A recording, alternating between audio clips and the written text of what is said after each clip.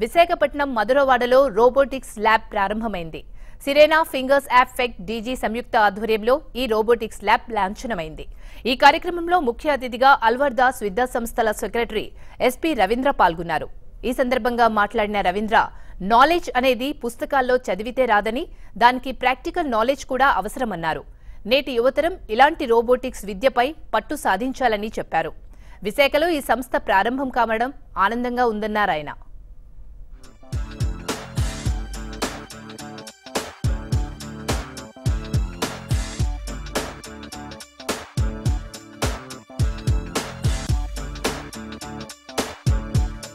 ఈరోజు ఈ ఫినర్ aspects digital with collaboration with Suren robotics lab PM Palem ఏరియాలో, మధురవాడ ఏరియాలో వీళ్ళందరికీ ఒక మంచి అవకాశం. ఇది అందరూ ముందుకొచ్చి అన్ని స్కూల్స్, కాలేజెస్, అదే కాకుండా ప్రైవేట్కి కూడా అందరూ వచ్చి ఈ రోజుల్లో ఇక్కడ అక్కడ కాఫీ షాప్లు అక్కడ ఉండకుండా సాయంత్రం పూట ఇలాంటి చోట కానీ టైం స్పెండ్ చేస్తే తెలియకుండానే నాలెడ్జ్ వస్తుంది.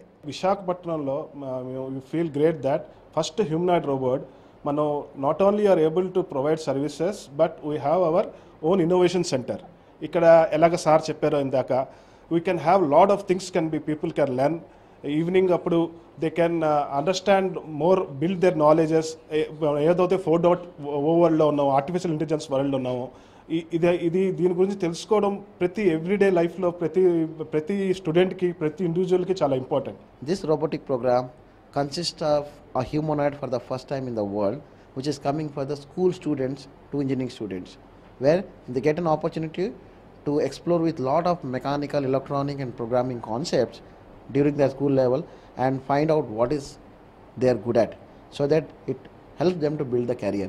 There is a noble beginning today. We have a very small company. We want to start and make sure it helps all the people, all the students in Vizag to get ready for tomorrow's world. I mean, Serena Technologies is a great company, a startup in Bangalore, where they are trying to help students learn robotics as an experiential learning rather than just a product. It would be a great success.